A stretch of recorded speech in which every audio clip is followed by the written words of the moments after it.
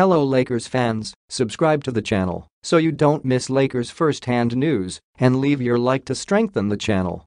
When news leaked last night, following your Los Angeles Lakers playoff elimination at the hands of the Denver Nuggets, that All-NBA small forward LeBron James was contemplating retirement, it apparently hadn't been floated to his most decorated teammate ahead of time.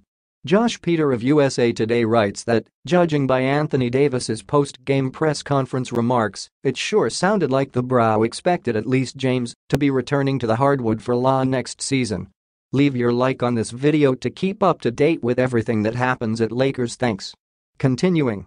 James signed a 3-year extension heading into this year and has a fully guaranteed $46.1 million salary headed his way for 2023-24. He has a player option for 2024-25. "We don't know what team we have next year," Davis acknowledged in his post-game presser. "But whatever it is, whoever we have coming to training camp with them, instead of building that chemistry, building that foundation, me and LeBron setting the tone, trying to get back here and further." That sure doesn't sound like the kind of comment someone would make if they knew LeBron James wasn't totally sold on returning to the league at all.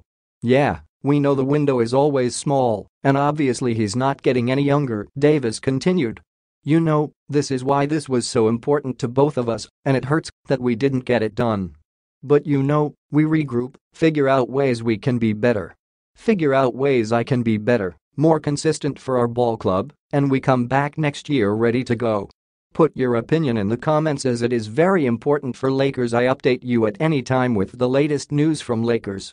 Help the channel become a member